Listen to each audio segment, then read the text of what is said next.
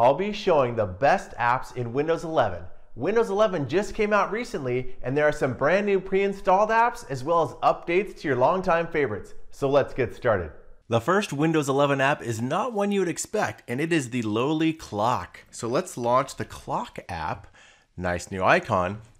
Now there's been a really cool improvement added to the Windows clock. You've always had things like the timer and alarms and all that good stuff, but focus sessions. Now what I'll do here is give myself some focus time, and this is called focus sessions. So let's get started. Now what you see here is a focus session, and there's a couple of different aspects. There's the actual setting of the focus time, and we'll get to that. There's progress, so you can give yourself some goals. It also, because I've signed in with my account here, pulls in my tasks. So I can have a specific task for this focus session. So in this case, I want to finish my TPS report Next Gen Designs. I will select this for this session. So that's going to be my focus. And the best part, in my opinion, is the linking of Spotify. So if you have Spotify, you can have some chill music going on in the background while you focus and work on your task. So I'm going to link my Spotify really quickly here. And I'll sign in. Now my Spotify is signed in. I have different playlists here. It has focus music that it suggested, so deep focus, jazz in the background. I'll select hammock radio. Now I'll go up and set my focus time, and I can have a couple of options. Maybe I want to kick it up to 60 minutes, and I'll have one break. You could choose to skip a break. And now what I'm going to do is start my focus session. So I've got my chill music going.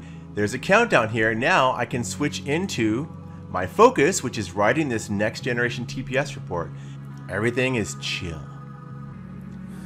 Now when I'm all done, I can come back in here, and you know what? I'm going to end this a little bit early. Normally I would get a 5-minute break in 30 minutes. I'm going to hit stop. So I ended my focus session, and it shows I only focused for 1 minute here.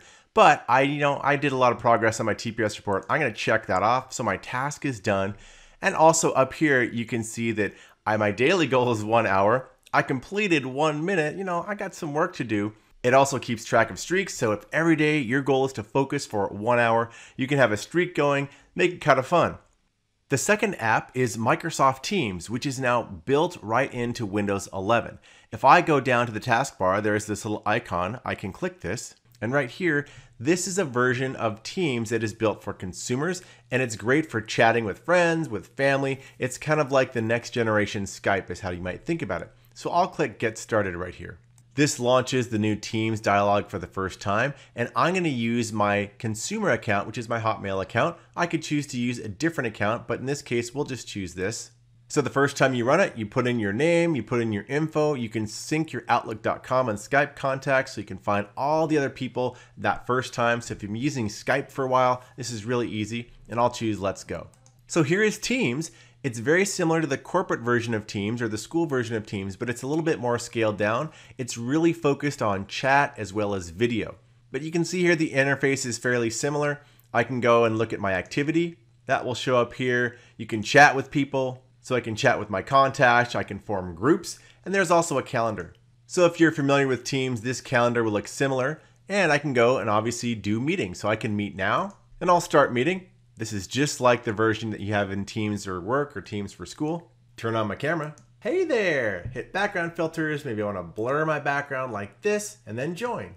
I can get a meeting link. I can share it in Outlook Calendar, Google Calendar, or just share this link with an email. I'll just close this. Here I am in Teams meetings. All these options up here, very similar to what you've seen in a normal Teams meeting, and I'll just leave here. So that's a quick tour of the Teams that is built right into Windows, and expect updates and improvements to come here in the future. The last thing I'll show with Teams in Windows 11 is the compressed mode. So Teams is running in the background here, and if I click it, it's a lot like Skype. So I have my contacts here, and I could go click here and start a chat with Ari, or a call or a video call. We'll close it. And I have my chats, my contacts. I could do chat or meet right here. So this is just a little quick view. The third app is the Snipping Tool, which has been improved. So let's open up the Start menu and type Snip. The Snipping Tool lets you do screen captures and screenshots and annotate them. It's really handy for research. In this case, here's the Snipping Tool and a couple options. I can drop this and choose what type of snip I want. I can also choose to set a time limit. So in this case, I actually want to say snip in 3 seconds, so I don't have to have everything already. It'll give me a chance to pull up my research browser. So let's do a snip in 3 seconds, and now I'll click New. So let's pull up the Edge browser. Ooh, here we go, and it just went. Now it's in snip mode. I've been researching the Surface Laptop Studio. This is a really sweet laptop. I'm kind of lusting after it. And so I want to snip a picture right here, and I'll draw and click the mouse to draw my square and then let go of the mouse button. Now it pulls that right into my snipping tool. Now I can do some cool stuff on top of this image. So I can crop it. I have a few cropping tools, so maybe I want to tighten that image up a little bit. I can click and drag and then click the check. There's also some inking tools. So maybe I want to drop this down and I want to make my inking a little bit bigger and I want to do a nice circle around that. Cool additions, I've got the ruler. So maybe I'm drawing something and I've got some purple and I want to draw a line right here and keep a nice ruler to keep that straight. I can even go and choose a protractor. So if I want to make a nice circle, maybe I want to make a yellow circle, I can click and drag, and it's kind of slick how this protractor works. Lets you draw around that. And there are a few other options as well. Now I can also save this out. So when I'm done, I click save, and I'll save this to my desktop and click save. And lastly, there's some settings. So if I go to the three-dot menu, I can go right here and choose settings. Some options, you could say always ask to save snips. So if I'm using the shortcut key, always pop up that dialog. You can use the multiple window feature. You can even now match it to your dark mode, light mode, or system setting. So I've said match to system setting, but the snipping tool now supports dark mode as well. And then lastly, just to show my favorite shortcut key in the world for Windows 11 and other Windows in the past is the Windows Shift S shortcut. So I'll close this. If I do Windows key Shift S, it puts it into snipping mode automatically. Again, just click and draw the square. And now I can paste this anywhere I want. The fourth app is one that's been around a while, but you might not have explored it in quite some time, and that is Calculator. So open up the Start menu and type Calculator, and then launch it right here. Now this is the basic calculator app, and you're probably like, who cares? It's just a calculator, Mike. Well, if you go to the hamburger menu here, there's a bunch of options. Not only there's that scientific calculator, which is really handy for a lot of different education scenarios. There's a graphing calculator now, if you've never seen this, and even a programmer calculator. So if you need to convert some hexadecimal, it's right there. The part that I like best though is the conversion.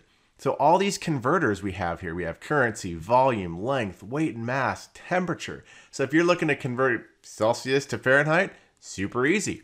If you're looking to do something like currency, this one's really nice. You know, what is $50 in euro? Hey, it's right there. If you want to choose a different currency, there are a bunch of different currencies built right into your calculator. So that is kind of handy.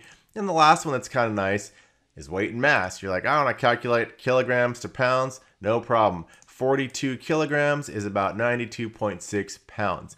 And down here, about equal to, here's a ton in the UK versus the US. Even it's 0.01 elephants worth of weight. So really useful stuff.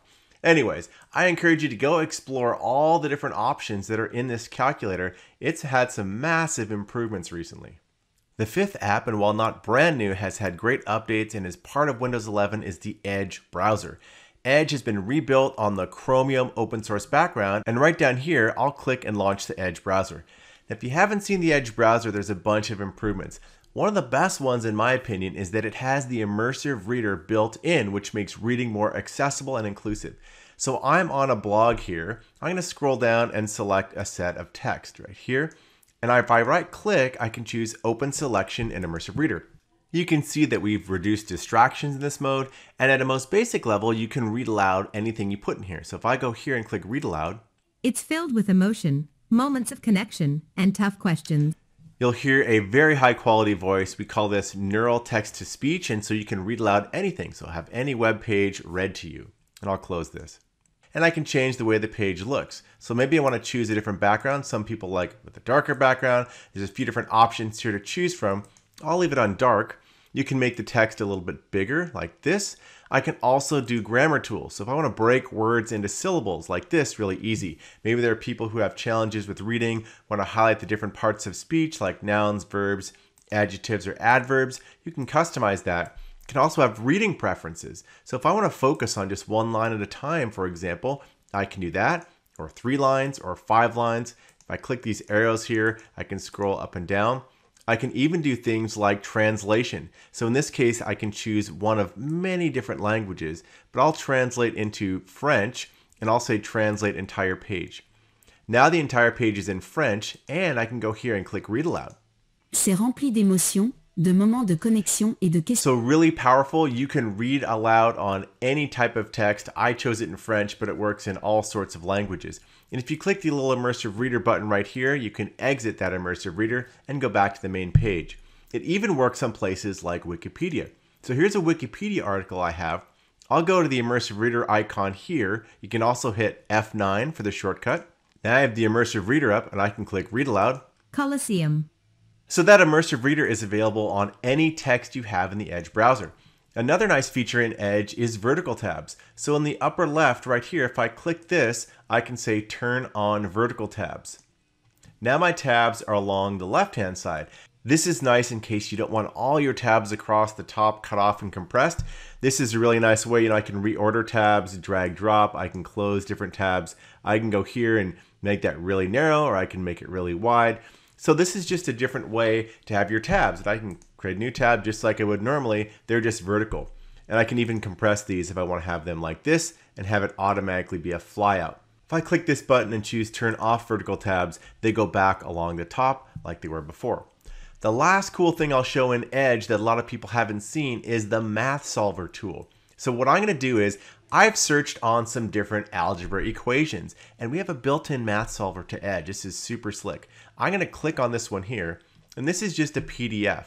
Now in the upper right, go to the three-dot menu and choose More Tools, and then choose Math Solver. On the right-hand side, this pops up the pane, and it says, drag and resize the box around a math problem you want to solve. Or you can click here and type it out directly. But what I'm going to do is go and select this math problem right here. I'm clicking and dragging around the problem and let go. And then this little menu pops up. I'll choose solve. On the right hand side, you can see here it already solved it, but show solution steps is really cool. I click this and step by step it shows me how that problem was solved. This can be great for people working on homework. Maybe the parents can't help out, or the guardians, whoever is working on those problems can get a little assistance. It even will graph it for you. You could say graph in 2D, graph both sides in 2D. And then there's recommended videos and other learning content that you can get access to. And then also at the top, if I hit the three-dot menu, I can say view solution in a new tab. This launches the Math Solver site. This is mathsolver.microsoft.com. It's even more details here. I can view the solution steps. I can even get that same immersive reader for my math problem. So if I click this, my entire math problem is now in the immersive reader. I can read it out loud. Steps for solving linear equation. So a lot of inclusively designed tools built right in, and math is built right into Edge. If you found this video useful, give it a like. Now if you want to keep up with all the latest videos I'll be releasing, subscribe to my channel and then just ring the bell to keep notified for all the latest posts.